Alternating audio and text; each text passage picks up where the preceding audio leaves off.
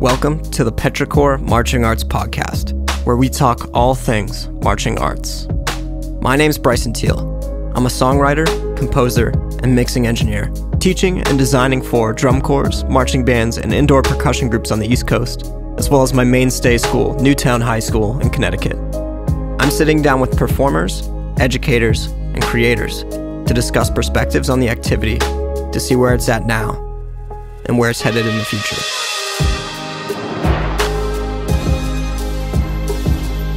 On this month's episode, I'm here with snare drummer, teacher, Phil Andrews, and we go through his philosophies on teaching, as well as his perspectives on patience, whether you be a student, teacher, or person. All right, we're back. In case you missed it, there is a third episode out there. It's on my YouTube channel. It's a Skype call with Ricky Grasso and Kevin Thompson. There's a video up on my YouTube channel. If you search Bryson Teel, BRYSONTEEL, you will find that there. Also, hope everyone out there is doing okay. I know this is some crazy stuff happening. I've been trying to collect my life and not be in shambles all the time, which I think is pretty universal for most people out there. So hopefully this rain in the background is a little bit helpful. It actually is really nice having that as the background while I'm editing this episode.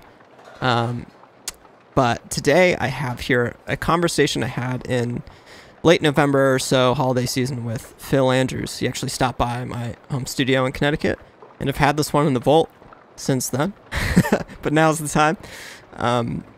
He has a lot of great info, especially when it comes to patience, which is really what we revolved around here, and we might have skated around to a fault at times.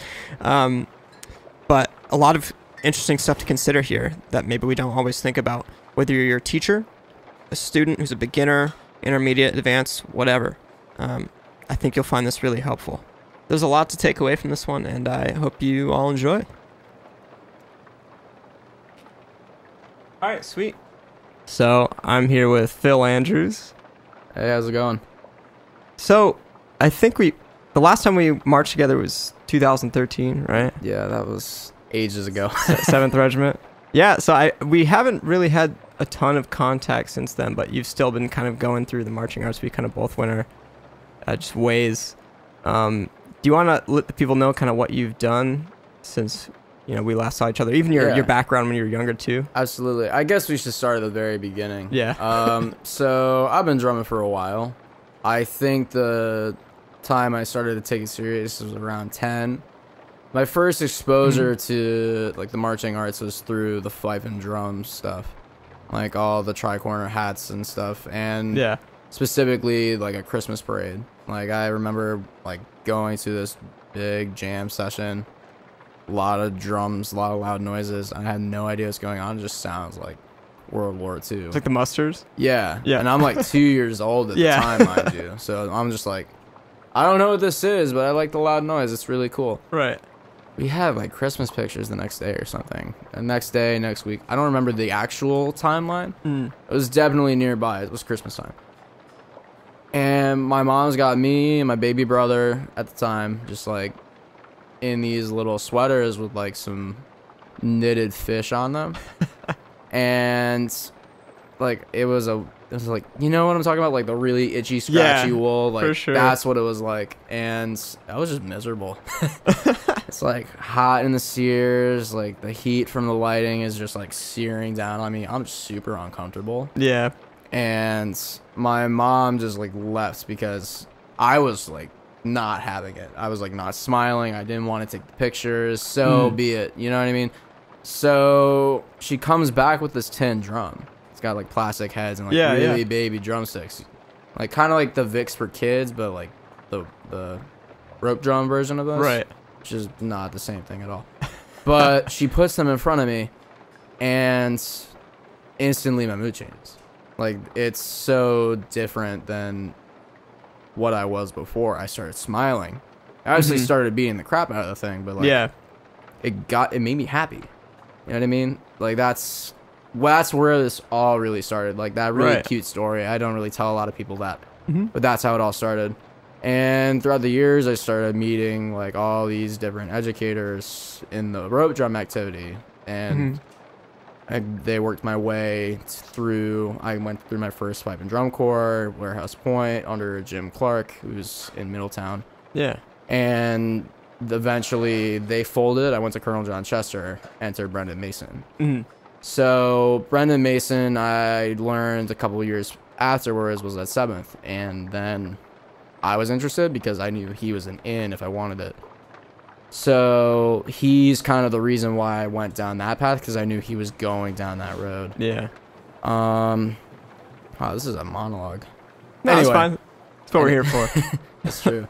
Anyway, so it's 2012, and I just like started researching drum corps like it was nobody's business, like old school, like Vanguard 88, 89, Phantom 88. Mm-hmm. Like Spartacus, Mad World, you name it, I was looking it up. I was trying to drum it. Like For basic strokes, good old Vanguard. Like that's the stuff I was after. And one of the drum lines that I had been watching a lot was the Cavaliers in 2011. Yeah. Like, you know, the infamous Omaha video. Like, Oh, yeah. it's just the snare lines just cranking it all out, and it's just super good middle of July. So, without knowing who the dude is in the center of that snare line, I see him at the December camp of my first ever drum corps audition. I'm like, what is going on here? No way. Yeah, so that's how I met Dan Shack for the first time. He told me to turn my wrist less for triplet rolls, and I was like, okay. Yep. And the rest is history. So I marched for you guys. Well, we marched together in 2013. I stayed there for a couple years. I stayed through 2015. I went to Crown in 2016. I aged out in 2018. I started teaching 7th again in 2019, and I picked up the Phantom Regiment gig also just a couple weeks ago. There we Just go. had a camp last weekend. And then Cap City, too. Yeah, I'm at Cap City. James Sparling and Evan Worrell kind of just like came through and were like, hey, you should teach here. I was like, all right, let's do it. For sure. Yeah, it was sweet. We kind of skipped the indoor realm within all that. I did the cadets winter percussion. Oh, right, of course. Yeah, 2015 through 2016 when they folded. And then I followed Travis and Dana George Mason for 2017 and 18, aged out of Rhythm Max in 2019. Yeah. I have a really, really long resume. It's good. It's there's no problem with that, but No, man, it makes me feel old just talking about it. It's weird, right? It goes by so fast. It's like, especially just getting into it in high school, and then it's like, you're just like out of college, and it's just kind of Right. what's next. Right, and now all I can do is just give back. This activity changed my life. Yeah. Like, even what I experienced in drum corps was different than what I experienced in high school. We're in Bristol right now. I went to school down the road at Bristol Central. We did one competitive band show a year, and it was yours. Something. Oh, was it really? Yeah, That's the only time I would see show you. we did. Okay. And we had Ed Shank. We had he was the old Boston guy that kind of just ran our percussion program. Okay. So I got the training that I needed in a more traditional level, which I think set me up better to just learn how to take that, run with it into the modern realm, and explains a lot about my technique and some of the things that I do a little differently than other people. Okay. Which I think is really cool now that I like put two and two together. Yeah. But we never really competed. We did the fall marching band. We did a winter percussion ensemble that was like concert based. Right. So I didn't really have the indoor scene until I did CWP. So That's pretty cool. That's a fun difference. It's definitely not the same thing. Yeah. It's a higher level for sure. So I guess like coming out of all of that, now that you're doing a lot of teaching, I mean, what seems the most interesting to you, just in general? Like, do you have an interest in writing eventually? Are you just really wanting to dig into, you know, the philosophy of teaching and all that stuff and technique? I would say it's a little bit of everything. For me, I want to integrate the tradition that I know, that I learned. I want to integrate it into what I'm teaching these kids now. Yeah. Because if you look at our activity, it's evolved so much just because we found processes that are way more efficient than good old long rolls and triple paradiddles. You know what I mean? But in an effort to keep the tradition alive, it's important that we get the new wave of incredible snare drummers and quad drummers and bass drummers. We get them all the same training with the original 26. That's one of my big talking points is like the past is going to fuel the future the right way. Yeah. We just have to find how. Like that's one of my things. Another thing is like taking the technique that I knew. Like I am a big traditionalist, I guess you could say, in terms of just like how I move the sticks. Especially from where you come from too. Right, yeah. Like we prep for every role we play. We hang it together. We communicate through not only the notes but through the space. Yep. And it takes an understanding of like how the sticks move and all that stuff to just get that understanding to the kids. Definitely. Yeah. And I think it's cool because I definitely see a lot of potential, not just in the design stuff and how that's going to change, but also in the teaching and the approach to drums. Right. I mean, even once all those people came around saying like Murray Gussick and John Mapes and Mike Jackson in the 90s and stuff leading to the 2000s started to just be like, all right, we could just play this more like drum set, stuff like that, and like just different ideas happening. Right. And I love that. You know what I mean? I think that I derive a lot of my teaching from the drum set training I had. Yeah. Because I did that for a little bit just to like get a feel for it. And I really enjoy that perspective. I enjoy finding the pocket. I like that that's a term that we use as drummers today. Because our job is to keep time and only keep time and understand it in a way that makes us feel good while playing a technique that is like the exact opposite. It's like, how can you let the music affect you and also not let the technique suffer? Right. You know what I mean? Do you feel like there's an approach that you still want to go for that like and keeps all the space stuff in mind? I think there's a lot of things that align when just going back to like the drum set based ideas and all that stuff, especially like John likes to talk about.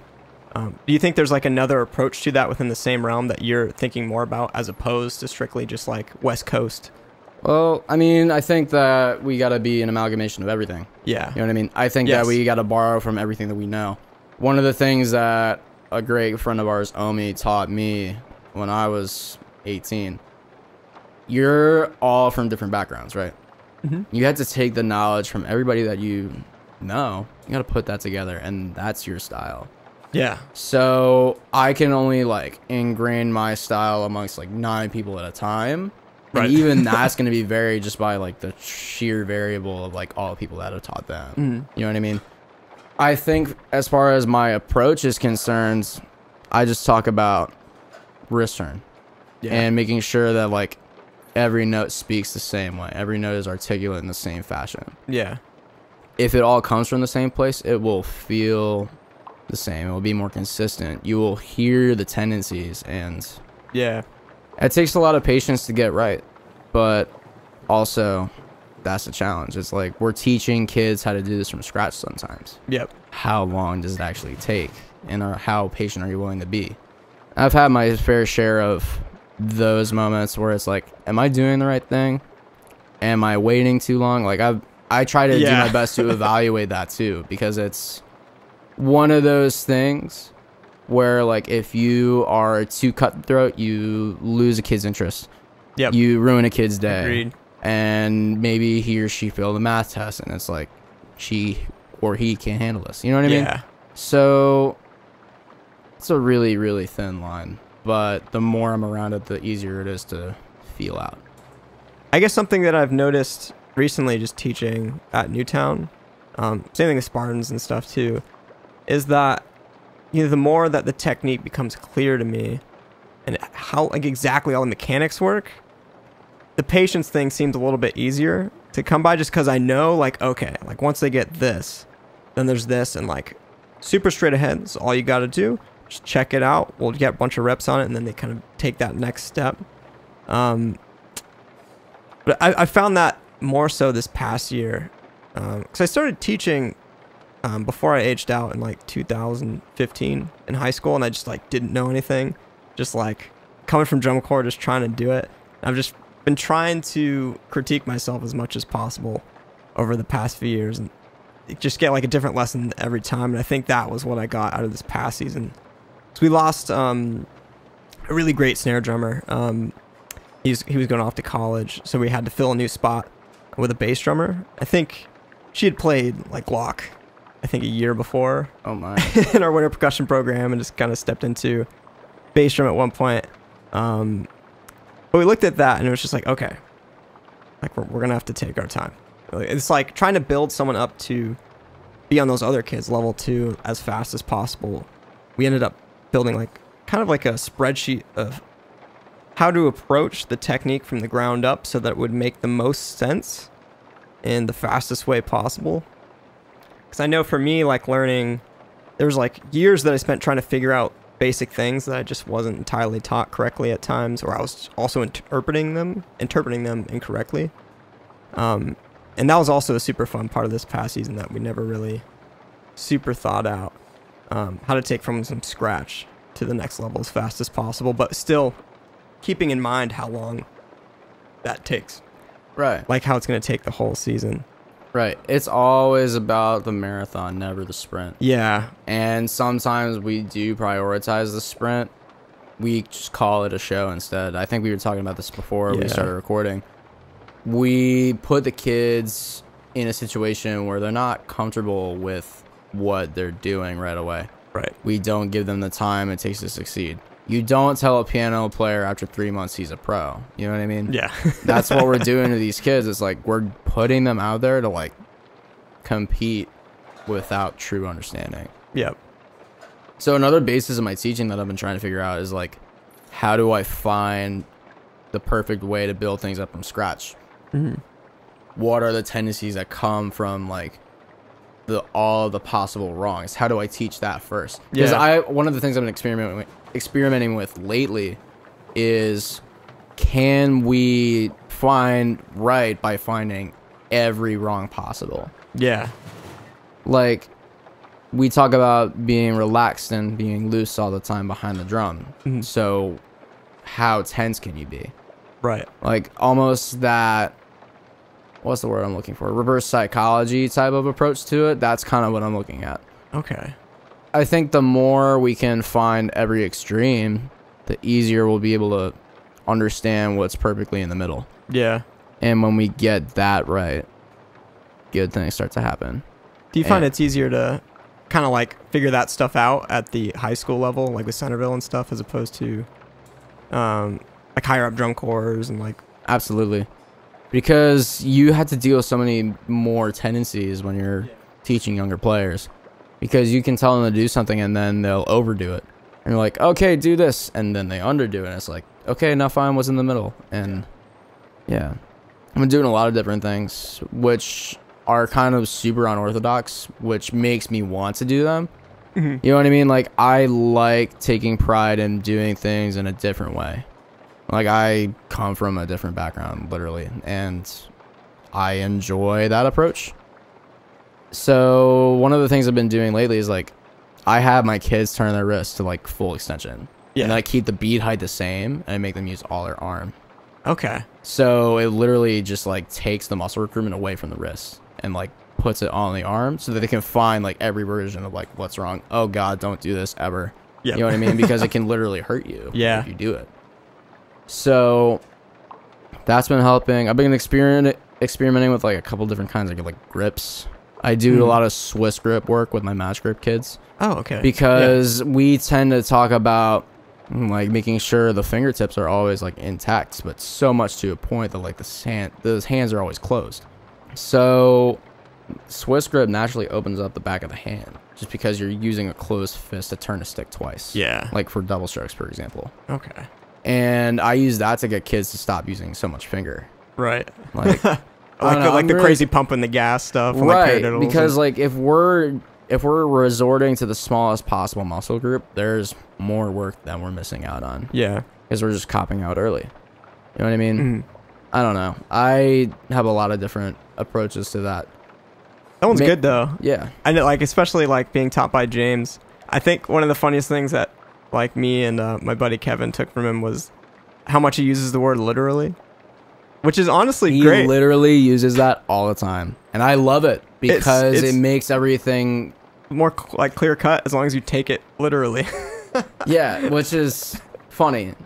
I'm trying so hard not to say literally right now. Yeah, well, and I love it because it's just ingrained into my brain now because of how easy it is. Yeah, because it's also like the other end of the visual side. Also, like when you're explaining it, trying to explain it as clearly, not literally, as possible. Like something like if someone's just like using their fingers too much, it's like, okay, this next rep, just literally like close your fingers more, or maybe define that so it's more clear in that way, Right. just so you can feel like what it's to do the opposite, or like do another like thing you were explaining to do that same Yeah. get that same outcome. Find the wrong to find the right better. Yeah. That, I think that one's always stuck with me, even from that summer, because it's one of those little details that I think people miss when they're trying to explain something to somebody. They'll speak in generalities, and especially I tend to speak like too philosophically at times and just kind of lose myself in it. But like thinking about how he was teaching kind of reined in some of those thoughts, so it could just be as black and white as possible. As it should be. Yeah. You should have a clear understanding of what you are expected to do in a given environment and experience and skill set. You know what I mean? Yeah. When we allow ambiguity into the door, that's when things start to go haywire. Yep. So as much as we can talk about these things as possible as like a staff, I think that's better for us all. I like that you talk about the spreadsheet that you have with Newtown, that live document, so to speak. Oh yeah, it's from Dan. Yeah. But the thing is, like, that works because you're still learning and evolving as an educator. You have to. Yep. There's no other explanation as to why we can continue to stay where we are. Yeah. Because without the selflessness to let go of like your ways and find a new right, you're never gonna find what it truly should be. Yeah. And I don't know, we're all in pursuit of perfection here, and we're all trying to find that in different ways. And I think it's funny looking at like place to place to place and how we all know how to drum the same way and like turn the wrists and lead with the bead and whatnot, and it looks different just because of the verbiage we use. Yeah, and even like it's cool. It's funny watching like certain people's hands and watching the group that they teach, and it's like people are like mimicking your body language too. Definitely from demonstrating. Absolutely. But it's that's one of the cool parts, how it just gets individualized place to place based on the staff. All right, good old play it like this. Yep. Jumping off of that, I remember I think Gridbook did a video with John Mapes. Can't remember if we talked about this before, but he made a point like if you're a new educator, like one of the most important things you should do is just like pretty much just check yourself, like realize you have more control than you think you do over all these situations. So I think especially once people get started, they like just blame things on the kids, and they're just like, oh, you know, maybe next year they'll just practice more and figure it out. And like so a lot of that's just not it. Yeah, it's just all in the educators too, which is definitely something I didn't understand till probably like a few years into teaching, and then I saw that John Mates video and I was like, yep, that's totally right. Especially hearing it from him was cool too. Yeah, that dude knows what he's doing. Yeah, for sure. I would love to pick his brain, because I've never had a chance to like meet the guy. I haven't watched the video. I would love to just check it out. You know what I mean? Like, I want to see where his head's at. And it's cool too, like him coming from the background of not doing a lot of drum corps, and he just like wanted to teach and like find an outlet to write, and then he just kind of got in there and just kept doing it. But yeah, like he was patient, like you're talking about. You have to be to get where he is. Yeah, you also have to be super self-evaluative, which is exactly what we're talking about right now. But I reiterated it because it's important. It's so hard to do that when you're in front of kids, because you think you're there because you're better than them, but really you're just further along in the development. Yeah, everybody's at a different point in their growth. You know what I mean? I don't remember the speech off the top of my head. Like I said, I was at a Phantom Camp last weekend. yeah. Words. Story of my life. Yeah. And Rob Ferguson just went on a tangent, and I loved it because, first off, he is a walking TED Talk.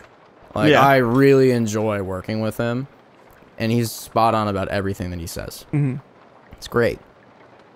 One of the things that I noticed from him is he went on a tangent about just giving it everything that you have. Like, think about like 10-gallon tanks, or like 5 gallons, 200 gallons, you name it. If you're giving me all the gallons right now, that's the right approach. That also shows where people are in their development. Right. Because it's like, oh, I know 30 skills. Oh, I know 15 skills. I know 38 skills. Like, you see where people are at. Super cool. Yeah. And based on said information that you can derive from just like looking at a person's hands, you know how to help them. Yeah. But only if you've done your research, and only if you're selfless enough to be like, hey, this is what works for me, it'll work for you. Right. You just have to be patient and work with it and trust me on this. That's a big thing that I'm trying to think about. Just like, how can I get kids to trust me more? You know what I mean? I have a hard time opening up to people. Same. You know this. I was very, like, I'm a very introverted person. I said maybe 5 words all summer, and it was on a day in Michigan when we were getting our, can't say that on podcast, but not safe for work. Yeah. But yeah, we were just getting our butts beat, and I just got angry. That's really the only time I really spoke, is when like I had like a grievance.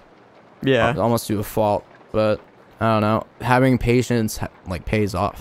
A lot. You know what I mean? Like, you're able to. This was not the tangent I was going on, but I'll go out this way anyway. That's fine. We talked about this. Patience is such an important skill. I learned that the hard way because I taught Blackstone Millville for 2 years. Yeah. Right? And I'll be the first to admit I did a lot of things wrong. I didn't show up with the patience to just make the kids what they deserve to be. I didn't give the kids the skills. Yeah. I could say the same things over and over again, but like, if I don't know how to get through to them one way, I had to find another. Yeah. Your job as an educator is to find every possible way to explain the concept so that it makes sense in 6 different ways, so to speak. That's a ballpark word. Yeah. But yeah, with that intact, like, you have to find analogy after analogy after analogy. It takes a lot of work, I've noticed. And some of it I've just accumulated over the years just by being around it. And being around Shaq, honestly, like, he finds new ways to describe the same concept.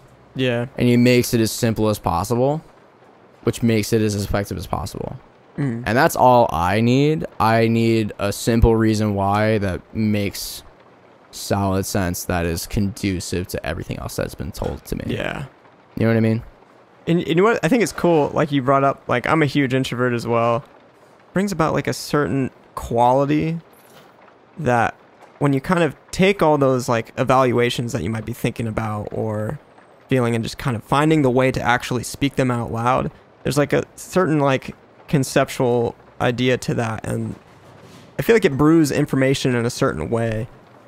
Whereas some people, they kind of are really articulate in processing information as they go, as opposed to kind of like mulling it over, like just like by yourself and like taking in the information around you, even while you're teaching, to apply that and stuff like that. It's hard to describe for me, but I feel like there's a certain kind of, yeah.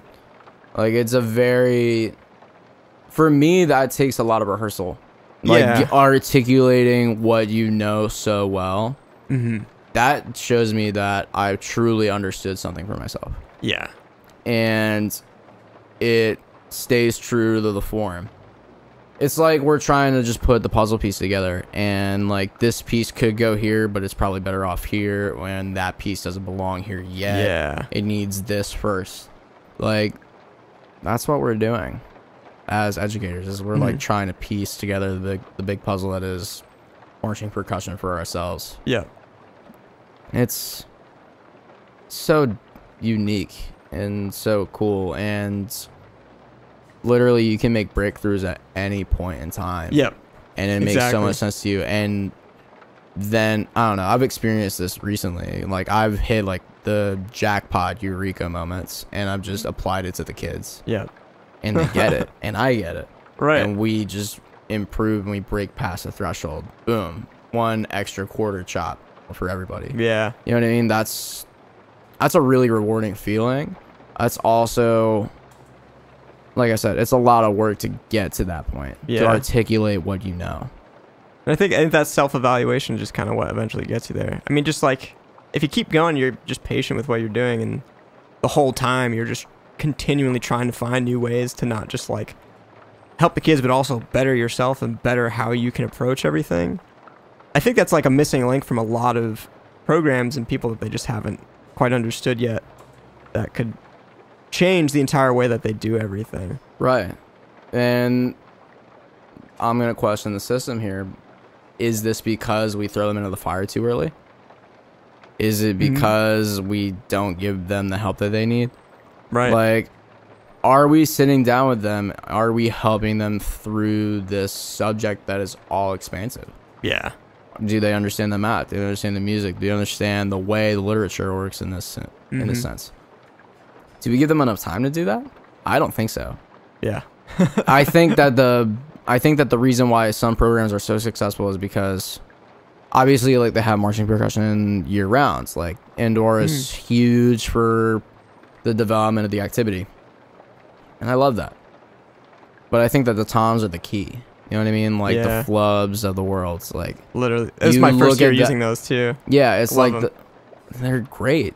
The thing is, like, it gives you a chance to just, like, be in it without all of the added levels of exposure. Yeah. Without any other worry but to just do your job in survival mode so that you can do it again and it's going to feel so much better. Yes. You can do it in a better way.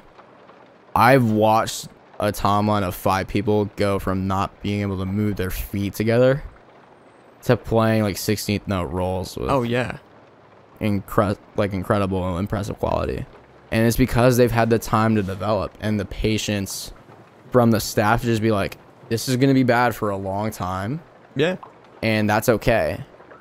We're not all the way through our development yet. Right. And that's fine. So we added flubs for this fall season for the first time. It's the first time I've actually done flubs anywhere. And I sometimes thought the kids probably thought I was sarcastic about them, especially the new incoming like 8th graders and freshmen, because I was so excited about it. Because once I really kind of locked down like what flubs were doing, like what the opportunity you had to do, or what the opportunity that you had to help people improve as fast as possible in the best way possible, it's just like tossing these kids on the toms, getting the marching, getting the experience just in general, kind of like you're saying. Right. And like playing check patterns, like listening, how to play with the group, you know, like especially like doing exercise like paradiddles, playing the actual check for paradiddles for like a fall and winter season, like that's pretty sick to me. That's a skill that I never had when I was in high school because I was never taught. Right. Like, I was self-taught by the 26 and the 40 rudiments, you know what I mean? Like, I did a lot of that on my own. I had a lot of help, but never so much that it broke down the skills to the backbone. Right. And it made me understand it's something way more encompassing than that. Yeah. One of my things that I realize now is, like, 8 on a hand is home base. And first, second, third, downstroke, full stroke, upstroke. Yes. You know what I mean? We know that we have our bases covered by those 4 things. We just need to find them. I could expand on that, but I don't think we want to go into that. No, I know exactly what you mean. That's exactly what it should be. And as soon as we can make the kids aware of that and giving them the skills that are not over their heads, we layer it in one advanced skill at a time. Yeah. It becomes way easier for them. I guess to just go on that topic for a little bit. This past season, we took out, because we had a super long legatos accent tap thing. It was too long. So we ended up going the opposite direction. We had like a 3 camps based thing, and there's like a legato section at the end. But that also allowed us to be like, okay, we like improved our buzzes. We did like the buzzes during the 3 camps. We did a little tap pyramid in there. So that stuff got better, and then we got to the end of the season, and we're like, we messed up. In the self-evaluation thing, it's just like, all right, that stuff's cool, but we need to do the legatos more. I mean, working on especially just unifying upstrokes. Same thing with downstrokes. We were getting downstrokes in with a lot of like our checks and tags for our paradiddles exercise and stuff. Same thing with like triplet timing. It was just triplet form. Right. But we weren't like hashing out, you know, breaking down the accent tap, different partials of the 8th notes, you know, getting through bucks and everything. And it definitely showed, which sucks. We went through our old sequence at the end of the year just a few times, and you could hear everyone's approach to sound quality improving. The approach to just kind of like, or if you want to, like the slow up, fast down thing that people talk about, or just getting a powerful velocity stroke in the downstroke. So I think, especially for me, like I already knew it was important, but there was like that extra moment of clarity. It was just like, all right, I get it. That only comes when you break the skills down the right way. Yeah. And like I said, that takes patience. That's huge. I guess really that's the only thing I can talk about is patience. That's a big thing that I learned at Centerville. Is like I want everything to be good right away. Yeah. Because my standard for no matter who it is before I started teaching was, oh, these kids are world class. They know what I'm doing. Yeah. They know what I'm about. They're gonna do it. It's not the case. No. Like it took me being in like a band program that's like, oh, even at the highest level, it's still high school band. I have to do something that takes me and these kids to the next level. And that's when I started to go a little bit more in depth with just like how I thought. Now I can simplify it. It hit me in like September when I could talk about those things and just be like, okay, let's do this advanced rudiment today. It's these skills compounded together. Yeah. And when those kids got it, they just ran with it. And all that took was just the patience to be like, hey, I'm going to teach you something, and it's not going to be okay right away. And I'm not going to freak out about it. And you're going to be fine. I'm just going to let you go and let you run and let you do this more. And the more you do it, the better you'll be at it. And the more fun this gets. Yeah. And then they're all a bunch of all-stars right now. And it's such they're doing great. That's such a good thing to, like, another thing I've noticed is that, especially like I think in that like intermediate, like open class marching level, people can be like super scared to change their technique because they just want to be playing well all the time, and they don't always get taught like, hey, like in high school, like, hey, like your fingers are flying off the stick right now, man. I know you're trying to play clean, but just like stop trying to play clean right now. Just get your fingers on the stick. Like as long as you're building the right technique, you'll get to be able to play this stuff with the right sound quality, with the right approach, as opposed to like just letting things fly and never actually improving. Especially with the flub players, it's just like the flub teaches you to do the right things in a capacity that they understand, which I love. And then we take those tendencies and they rear their ugly head again. Yeah. But if they can do it once, they can do it again. You know what I mean? Like, they're going to be able to make the fixes. We just have to have the patience and the trust. That's, like I said, that's my big takeaway from all this stuff is how patient can I be? How can I be better? Because ultimately, if a kid doesn't understand the concept, it's my fault. If I get frustrated about it, I'm bending the wrong way, as we've said. Yeah. I guess to kind of like keep going off this stuff, I mean, there's like culture to drum lines, you know, having a lot of things that add to is just having good leadership and organization, like within band parents and stuff, within like admin of a drum corps, or what have you. But I guess with the approach and stuff and just teaching in general, do you find yourself more focused? It sounds like you are more focused on the actual technique rather than strictly, I guess, how to, I mean, they go in tandem, but focusing more so on technique rather than more so on just cleaning the show music kind of thing. Like, are you thinking always like technique, implementation of the show music to improve that? Well, let me ask you a question. When you were prepping for the SAT, you looked in a dictionary to find the words, right? That's all we can do is just get the kids the skills. Because if they know all the words, they're going to get a perfect score in their SAT. Right.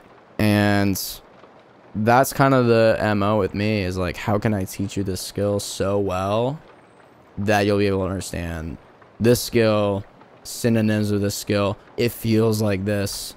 Yeah. It is the same thing as this. The motion is the same. Like, how can I take that and run with it?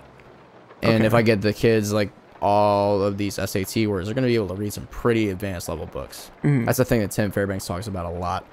If I could teach you all the words in the book, you'll be able to read it. Yeah. If I can't teach you all the words to the book and you can't read it, I failed you as a teacher because I didn't teach you your vocabulary words. Yes. So I think that that's another thing that's really lost on people is that there's a lot of missed opportunities with the actual teaching the technique and how much that applies, like how much the exercises could apply to the show music and how it can just directly translate. So I've seen the opposite end where people, you know, they do the exercises, but it's almost like the show music, like those beats themselves are almost in a way like a priority over the technique at times.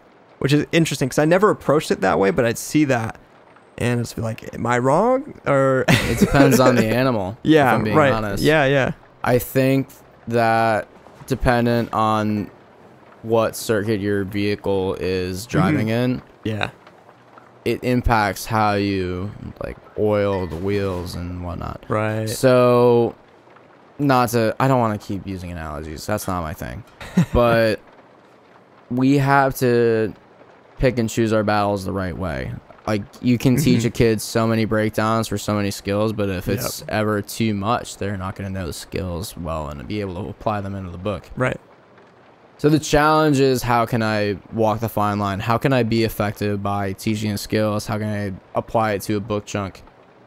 So, yeah, that's a challenge I look forward to a lot, because like, you need to know these skills. You need to know the technique. Yeah. Otherwise, the music is never going to stand out the right way. You also need to know the natural tendency of the music and its basic components to understand how the technique truly works and what it's going to want to do, so that you can counteract it.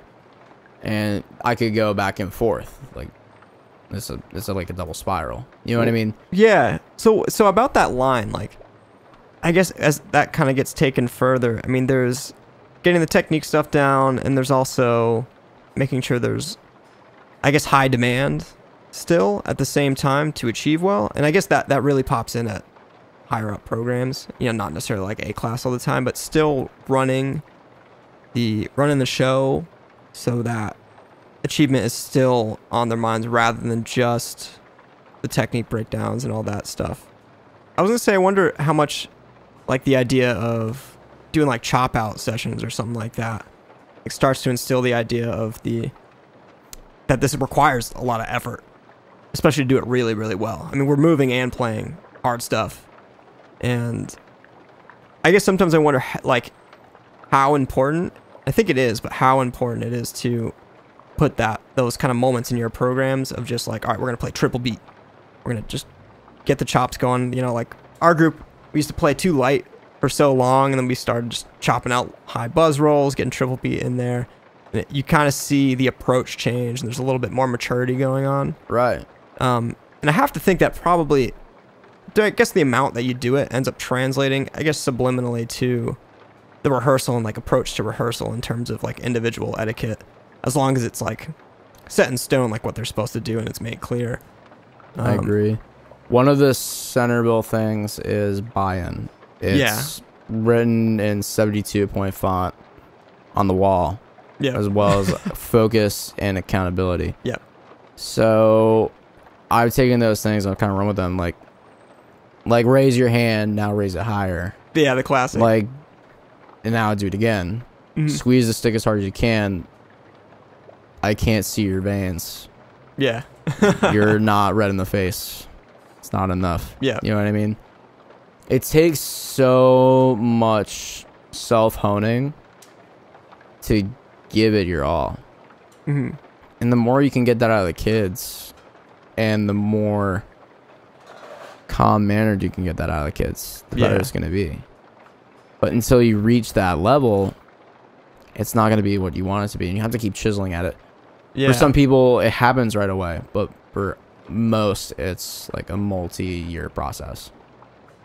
Buy-in and willpower are big ones for me. Yeah. Because you can will yourself to do anything, but only if you believe in yourself that you can. Yeah. Like the 40% rule, I don't know how much you talk about this. I don't remember what branch of the military it is. When you think you're fed up with something and you want to just leave it, you're 40% of the way through your full amount of tolerance. I've heard that in other places. Yeah. So it's like, oh, I can chop out triplet rolls, but I'm gonna lighten up here. Like naturally, our focus and our attention to detail and our willpower like decreases over time. Yeah. And it takes like a true amount of, like I said, selflessness and like discipline and maturity to just go after every note. Yeah. That's a really hard skill, and that separates the men from the boys. I don't know how much this relates. I feel like it correlates in a way. I think you hear this from a lot of self-development people, but especially in like arts and stuff, like you just constantly self-critical and getting bogged down. But like at the moment you feel like you just want to give up, just like on just anything you're doing. Could be like write music, just want to give up on music. Like that's the point where if you just keep going a little bit more, you'll have one of your major successes. It's just like right around that corner. And sometimes I feel like, yeah, it's just like to get you to keep going, but I find that like that constant motion, I think pretty much like we've been talking about, kind of we started off with, is what drives success. It's like we're not going to be good right away. It's that patience where if you just keep going, it's like you're not going to get worse if you're just constantly trying to fix yourself, find the right information. Right. If you're not doing anything, then you're not going to go anywhere. But like if you're constantly self-evaluative and you're just pushing, it's like most people at that point would have stopped. They would have given up already on whatever it is they're doing, and then they'll look up at the famous people or the successful people and they wonder how they got there. And everyone starts off bad. It's true. Literally, you couldn't play eighth notes once. Yeah, that's so crazy to think about, right? Yep. We were all that way. And I remember getting my first book in elementary school, and I remember sitting down on my floor in front of my TV, like looking at eighth notes and like quarter notes. Like I didn't get like what the metronome marking meant. I didn't have a metronome. So I was like coming into like my first drum lessons in elementary school, like I don't even know what I'm looking at. Like what is a quarter note? I just knew my hands moved fast and I loved playing snare drum. Yeah. I used to go to my middle school lessons and be like, I can play this, I can sight read it. I have no idea what I'm looking at, as I have no idea how to practice. Yeah. You learn so much over the years. It's crazy. You don't learn how to be an effective like technician of your own self until you learn something from the right person. Yeah. And having the perspective to look back to, like, it feels like you're always in the same place, and then you really take a look at where you started, like watch some videos or listen to stuff, take a look at stuff, and you like realize the place you're at is just completely different. Right. Like being in high school and now I'm like designing shows for high schools. It's like I never would have saw that or thought I could do that at any point, You're constantly filled with things coming full circle in your life. Yeah. And I've had that a lot recently. I did the Macy's Great American Marching Band in high school. Yeah. And I look at that group of drummers now. I teach 4 of them actively. Yeah. They're my Skype students. Right. It's so crazy to see that, like, I did something and now I'm watching my students do something. It's crazy to think that I did the whole 7th Regiment thing and now I'm teaching there. Yeah. I'm teaching where I literally was built from the ground up. Right. And all for the best. I'm looking at these groups that I looked up to, I wanted to be. I look at Spartacus and I'm like, I wish I could be there. Yeah. And now I get to give back on the other end. I get to develop the new era of history. Yep. It's so cool. It's crazy.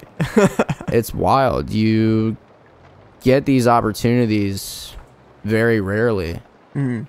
I think one of my favorite ones is this makes this conversation come full circle, by the way. Yeah. I used to stay up at those jam sessions when I was 5 or 6.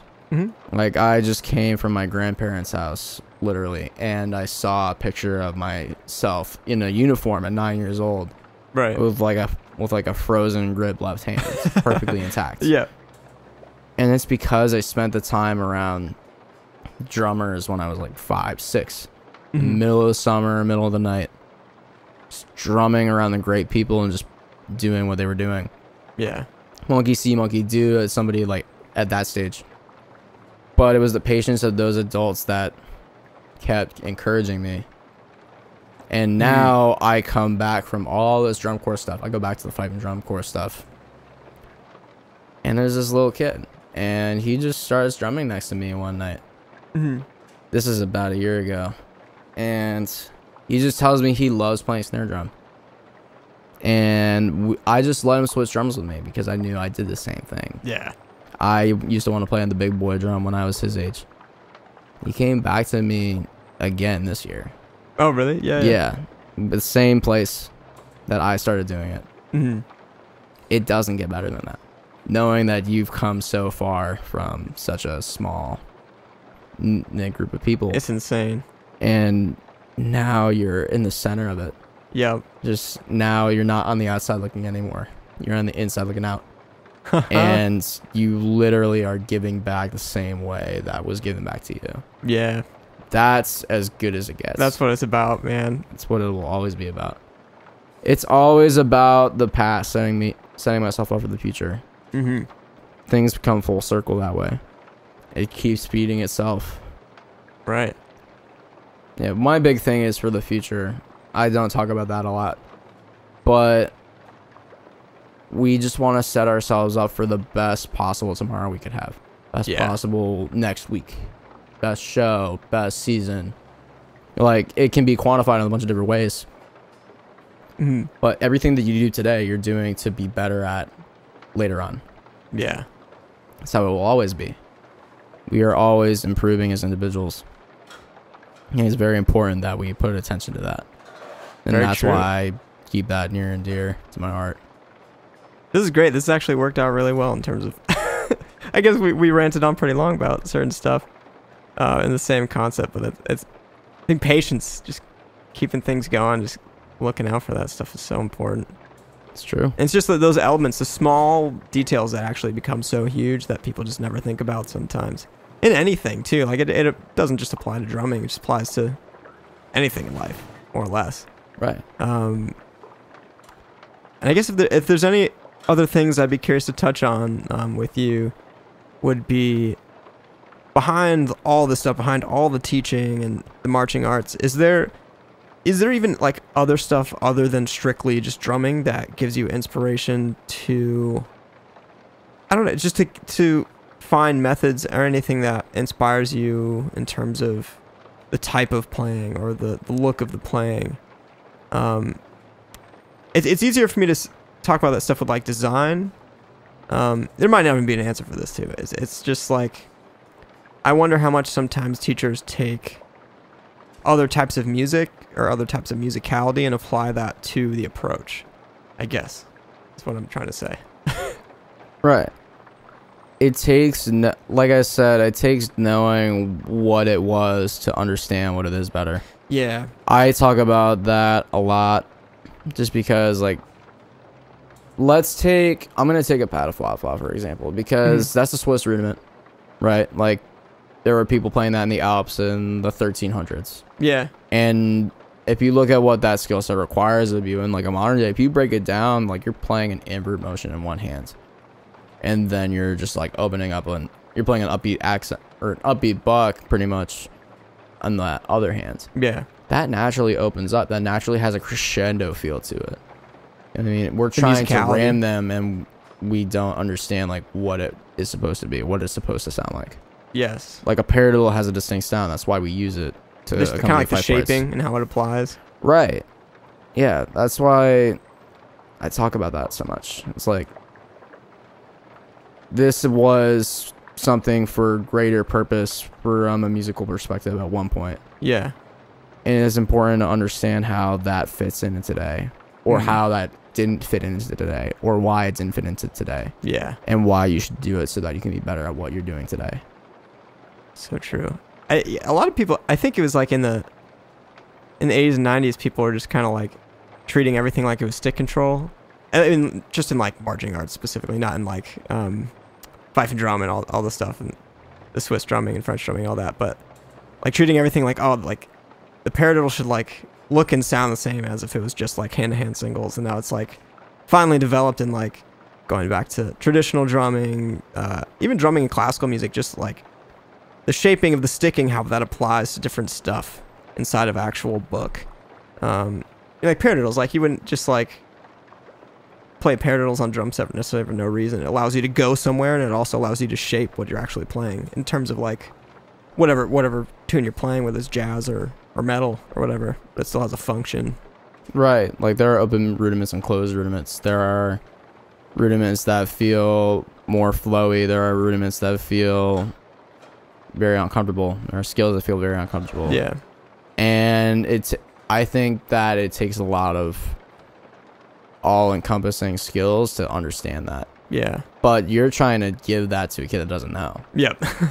That's what we're doing. Like, as educators, like, we're taking all the accumulated knowledge that we learned as, like, music students, and they learn is just like buffs for music history or good old 1 and 2 and 3 and 4 and, you know what I mean? Like, we're trying to take all of that and make it as relatable as possible. Yeah.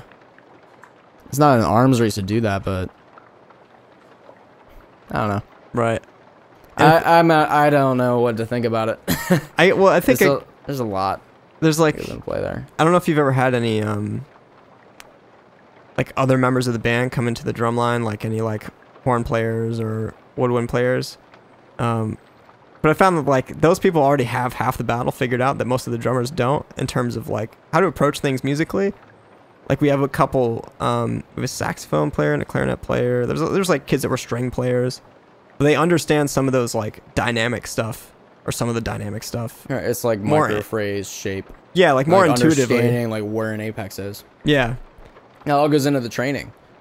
Like, did you understand your music history? Do you know what an A-bar phrase is? Yeah. Do you know where A and B is? Do you know what a sonnet is? You know what I mean?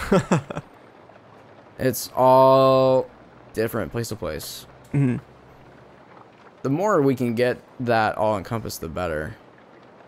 But I feel like we're not going to find that perfect approach until somebody does some serious soul searching, myself included. I don't know who's going to be able to figure it out first. Yeah. Where does the phrase begin? Where does the phrase end?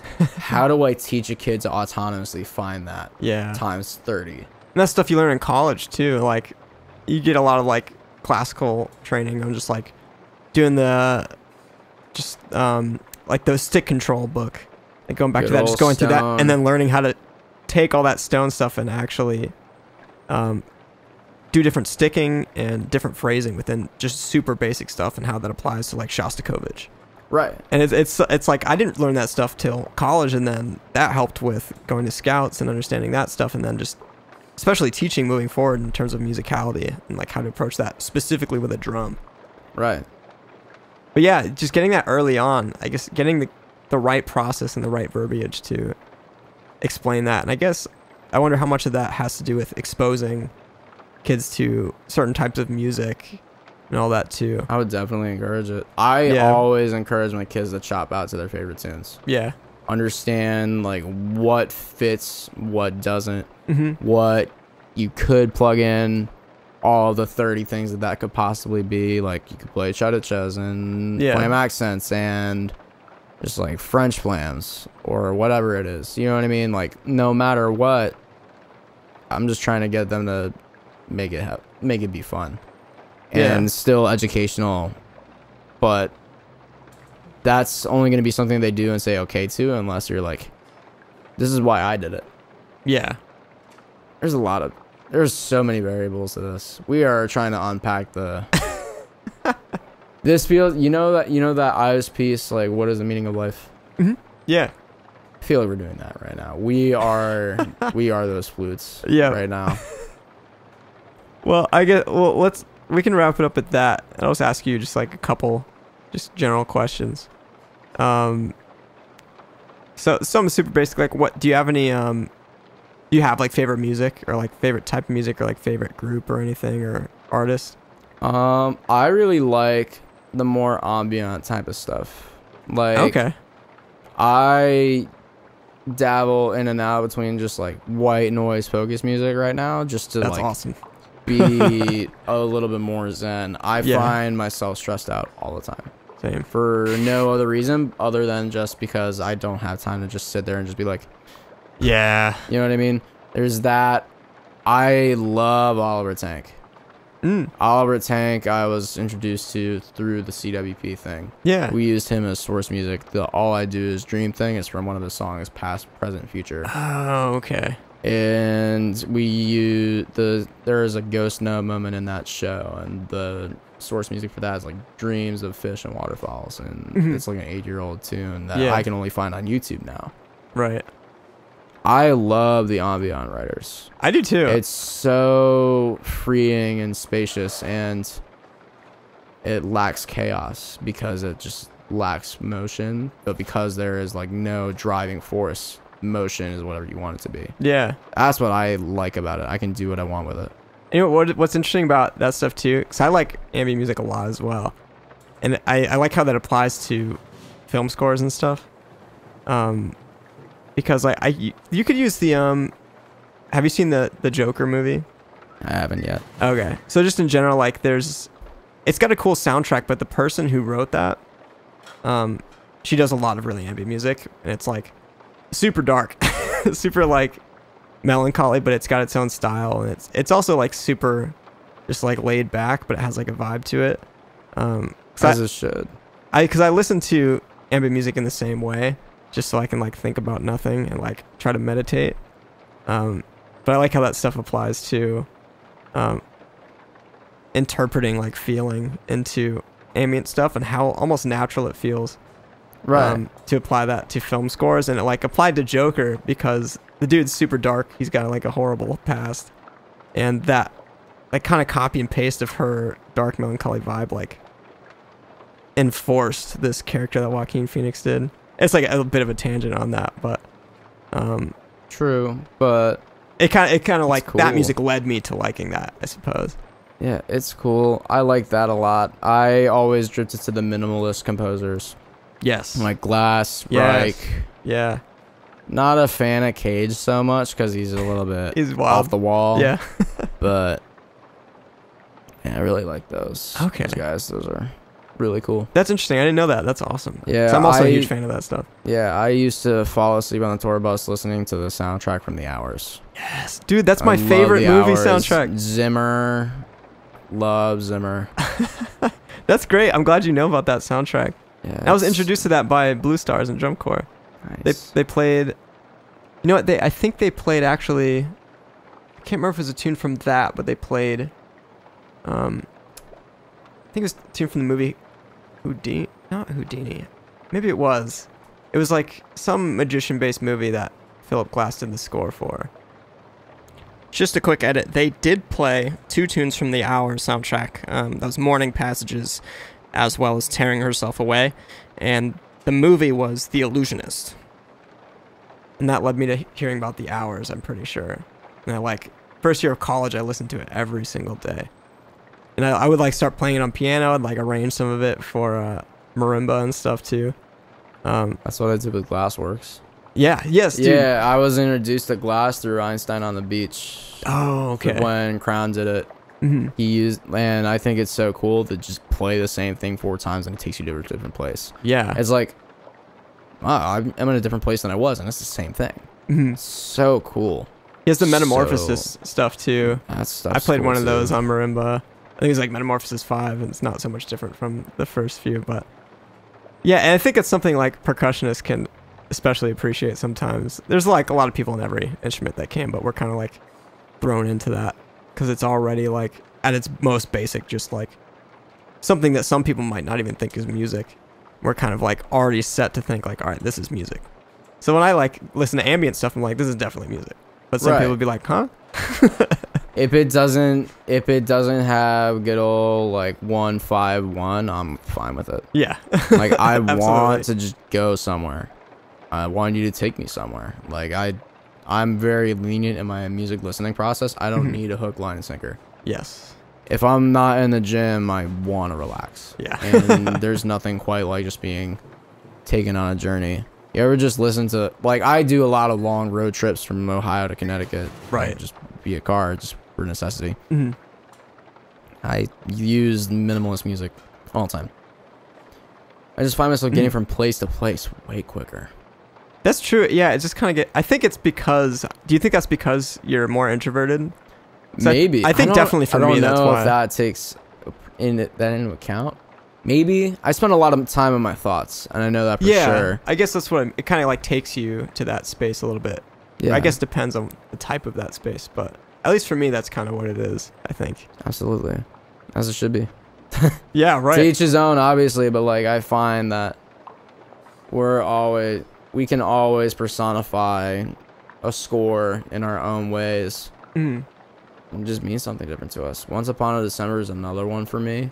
Yeah. It's another CWP thing where like I love some certain more rubato renditions of that. I think it's some of the better work because it just means something more to me. Takes me from place to place. Okay. Like, it makes me feel something different, Yeah, as it should be. You know what I mean? absolutely. All right, I think that was pretty long. That's a lot of talking.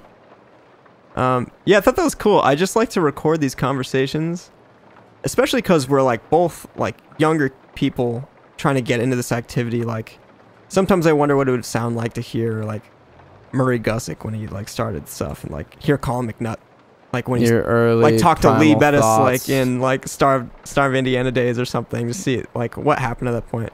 Yeah, I love recording myself and just like listening to myself, like play, speak, talk. I'm lucky I've been surrounded by like a lot of like great outlets for that. Like, Yeah. you can look at my hands from 2014 to now. Right. You can hear my thoughts from May to November, December, whenever this episode comes out. Right. So it's so cool to just hear your primal thoughts, and as you get older, watch them develop. Yeah, and I'm sure I'll probably look at this, something I said, and like, I'm sure like a few months, be like, oh, you'll learn. Right. But yeah, man, I really appreciate you doing this. This is awesome. Absolutely. Thanks for having me.